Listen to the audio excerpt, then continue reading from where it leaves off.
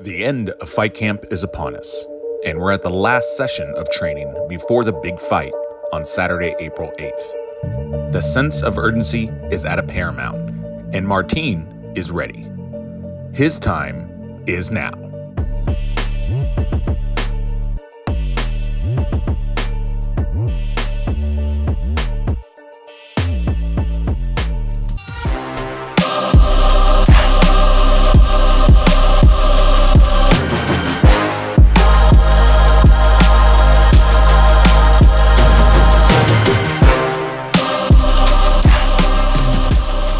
Last week, obviously, if you guys saw episode 2, you saw that I faced a little injury. I hyperextended my knee inwards. The second nickname Kru has for me is the Wolverine. The reason why is because I heal pretty quick. This week it was great to see. His mobility was great. He was able to really execute the techniques that we wanted. I'm really good about recovery. I iced and heated. I made sure I didn't let it get lazy. I was still stretching it out. I was elevating my leg. It didn't restrict me too much. I was still able to kick. Obviously, I wasn't able to knee, but I bounced back right away. 4 days later, I was able to start kneeing, start kicking properly. I wasn't restricted on jump roping or running. So while I was injured, I made sure I cycled, I swam, always finding alternatives to make sure that you still continue your training without having to get any of those setbacks. Really worked on my breathing techniques. Breathing techniques is very important. It helps push your lungs to those extreme levels, especially when you're starting to feel gassed. Other than that, I feel great. You know, that bounce back is coming back hard, 100%, ready to go back. So today, during our fight camp session, we were actually missing a lot of guys. I had to basically modify what we were gonna be doing today due to lack of individuals being here. It makes me laugh because, you know, a lot of people talk about how, you know, oh, Kru Neil, I want to fight. I want to be a part of this fight camp. I want to help the fighters train. And talk is the cheapest, most affordable thing in this world. People always want everything, right? They want six-pack abs. They want to be successful. They want to make a lot of money. They want to be a fighter. They want to be a champ. But they want to get all those things at their convenience. When they don't have errands to run, when they're not injured, when they've had 8 hours or more of sleep, but that's not how life works. And today was just kind of an example and a reminder just to everyone, right? Like how people talk a good game, but when push comes to shove, who really turns up is who really wants it. Fight camp today was very much just drilling. Today was all about just spiking their stamina level to another level. We drilled 2 minutes of defense, just countering back and forth, 3-hit combos.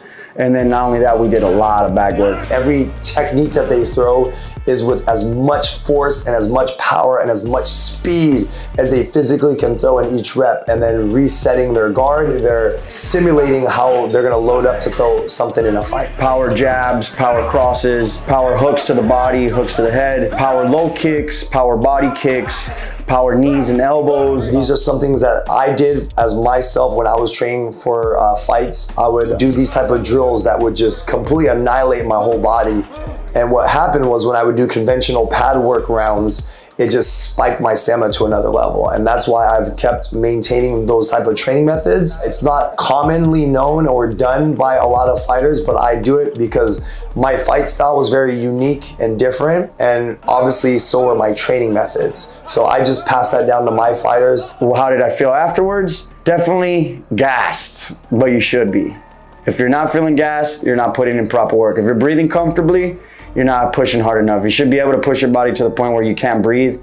And not only that, where you're about to puke. I feel very confident in myself. For this fight, I feel the most confident. I feel very alive, very aware, very focused. Not only that, just the connection that me and Kru have in this camp is intense, feels good. One thing I was kind of emphasizing on Martin today, the way people approach pads, right? When their pad holder tells them 10 kicks, a lot of fighters approach those kicks as like, okay, here we go. They think about the repetitions as opposed to the habits and the technical stuff that you need to accomplish when you're throwing each kick. So my emphasis today was reminding Martin that, look, hey, stop thinking about the repetitions. Focus, keep your guard up, touch your temples, load up and throw each kick like you're fighting right now and you're about to blast them with a powerful kick.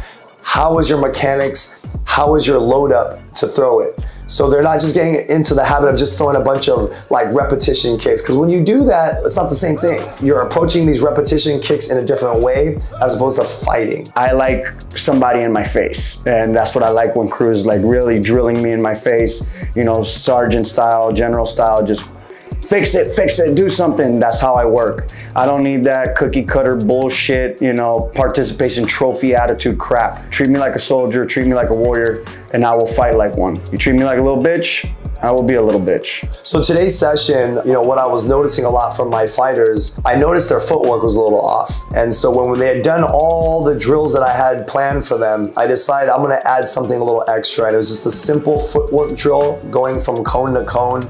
And I wanted them just to reiterate how to efficiently move forward, explosively, move back real quick and explosively, and then attack forward. Once they got to the forward cone, then they had to move quickly, moving backwards with good footwork. So it was just me reiterating what I always teach my fighters is good footwork, good defense will save your life in a fight. Yeah, so fight day, I keep myself isolated. I do a lot of visual exercising, so I think in my head a lot how I'm gonna execute my fight, what I'm gonna do to win, what are my goals, my strategies, and definitely really work on just keeping my body, my mind, and my breathing all connected in one so I can keep a nice flow. Another thing as well, just to avoid any type of negative interaction, feed myself a lot of positivity. Definitely watch a lot of inspirational movies, a lot of motivational speaking that I gotta listen to. I also put myself in a lot of meditative states.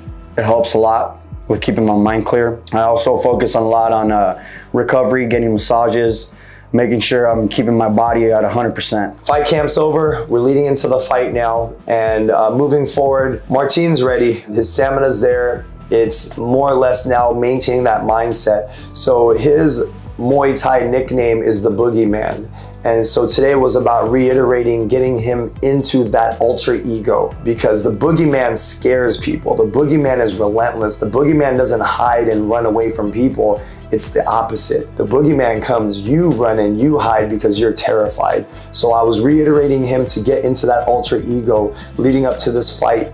He's got to stay in character. He's got to live and breathe that character all week long. So that way it transitions to his fight. One thing that Kru touched base on today was the fake applaud and the doubt that people have in you. 80% of the time, people doubt you, regardless. They'll smile, hug you, I'm proud of you, I can't wait to see you win.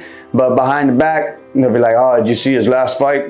He was getting his ass whooped towards the end, that's why he lost the fight, and da-da-da. Cool, whatever. I don't really care. My motivation doesn't come from that. My motivation comes in from the fighter spirit that I got.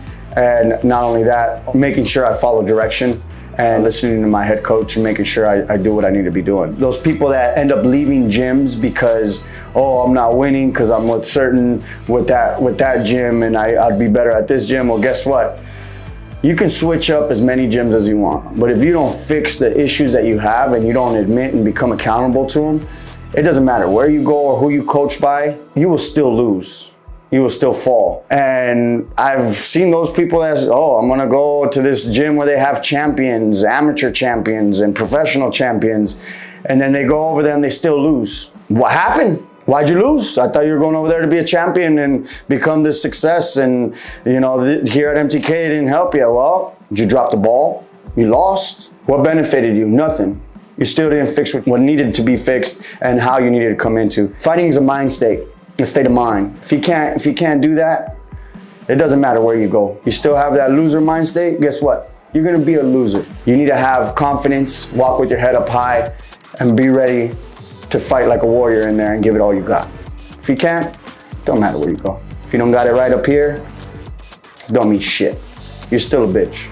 Lazy habits. Lazy habits get us hit.